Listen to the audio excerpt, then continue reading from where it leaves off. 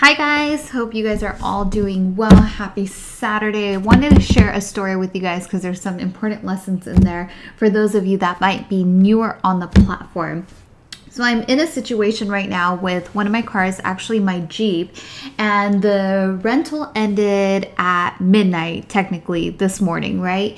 I spoke with the renter last night at about 11 o'clock and she let me know that it was going to be pretty difficult for her to get it over to me by midnight. So she asked if it would be okay to extend her trip to 10 a.m. this morning, which I said was totally fine. She maintained really good communication, didn't have any issues. She said when she went to try and go extend her trip, she continued to get a failed attempt notice on Turo. So who knows, it could have been a credit card issue, maybe a red flag on her account. I have no idea. I then proceeded to direct her to go ahead, call Turo, find out what's going on and see if they can help you extend the trip, since we still had an hour or so before the trip ended.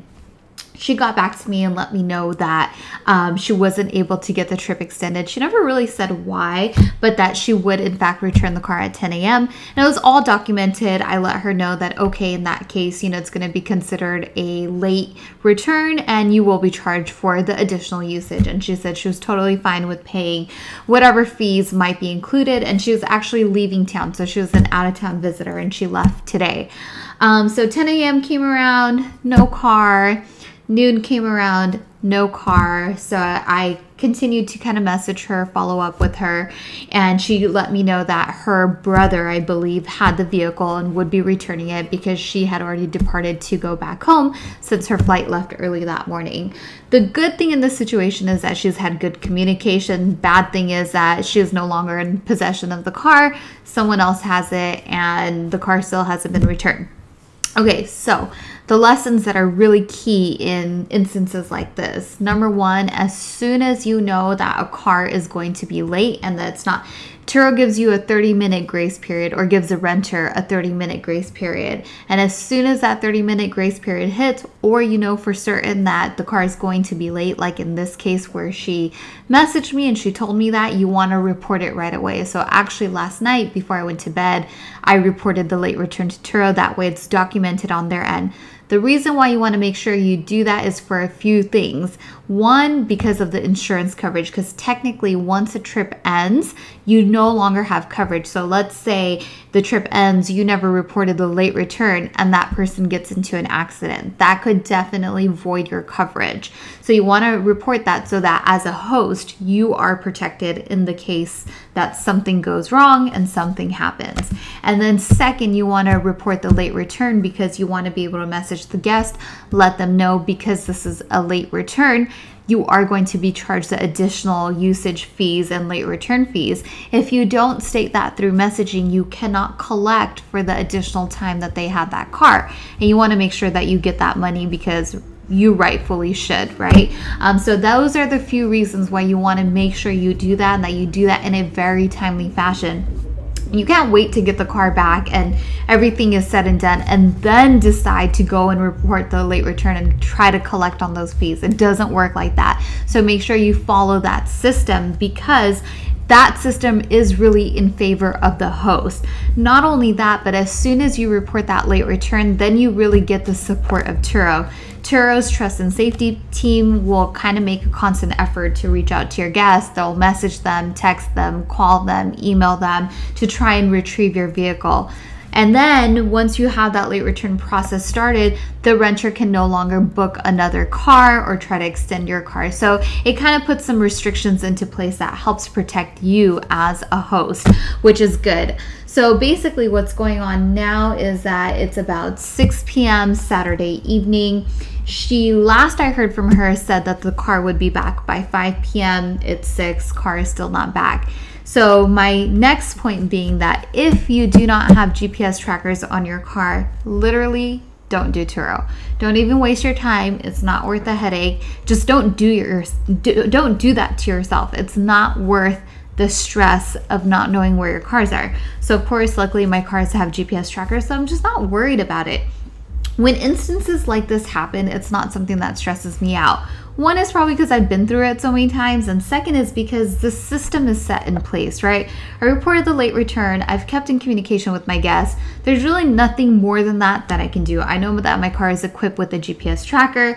If it goes beyond that 24-hour time frame after the reservation, it immediately gets escalated to the higher level of trust and safety, where they will then they'll sign an investigator and they'll try to go and retrieve your car and repossess it. So if that's what's going to happen, then that's what's going to happen. Like, for example, tonight I have dinner plans. This is not disrupting my dinner plans in any ways. I'm going to continue on with my day as it is and do what I have to do. And I'll just continue to message the guests and try to see if I can get the car back before it has to get escalated to this whole other level. If the car comes back, great. If not, then I'm going to let Turo handle it from there. So that's why you really want to make sure, if you are on a platform like Turo, that you really familiarize yourself with sort of the ins and outs of how things are done. That way, when situations like this happen, you don't have to worry about it. It's not something to be stressed out about. Literally, things like this happen in any type of business and in their different forms, right? So if you have a system set in place, you know that you have trackers on your car, you've done everything you can do, then there's really not much else to worry about. You kind of just have to let the time play out, let Turo do its thing, and eventually, hopefully, you'll retrieve your car and you'll go from there.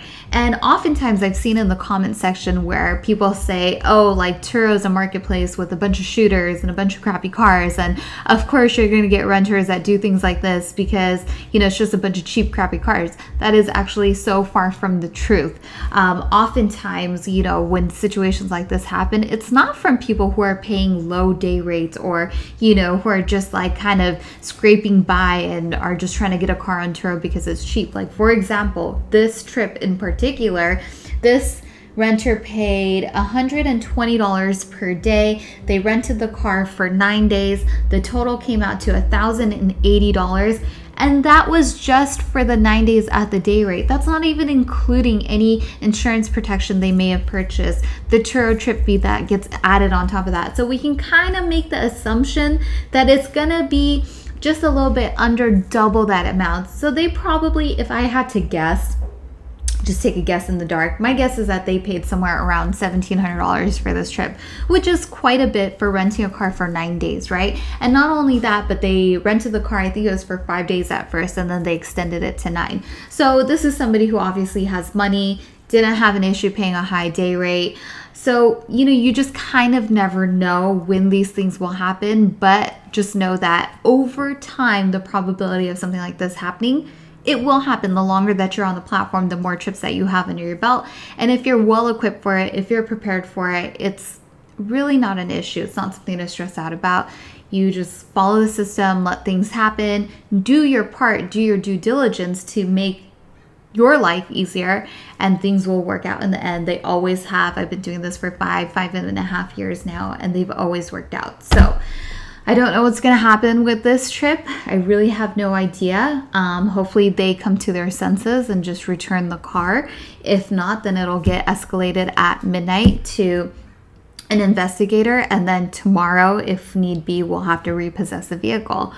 So we just go with it. Until then, I'm going to go out, enjoy my Saturday night, and have dinner and, you know, carry on with my life as it is. So I just want to share the story with you guys so that you can really get those takeaways of what stuff you have to have in place. If you're looking for a tracker, I use TrackMate GPS. There's so many out there on the market.